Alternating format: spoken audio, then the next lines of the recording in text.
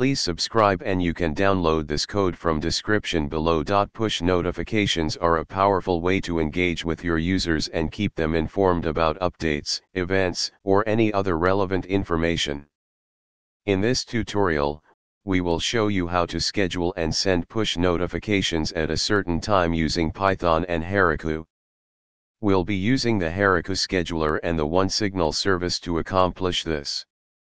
Before you begin, make sure you have the following set up. First, create a Python script that will send the push notification. You can use a library like requests to send HTTP requests to the OneSignal API. You should also have the OneSignal app ID and REST API key, which you can obtain from your OneSignal account.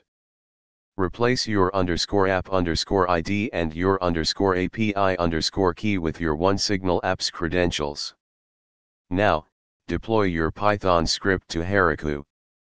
If you haven't already, create a Heroku app and connect it to your Git repository. You can refer to Heroku's documentation for more details on this process. In your Heroku dashboard, navigate to your app and click on the Resources tab. In the Add-ons section, search for Heroku Scheduler and add it to your app. Open the Heroku Scheduler and create a new job.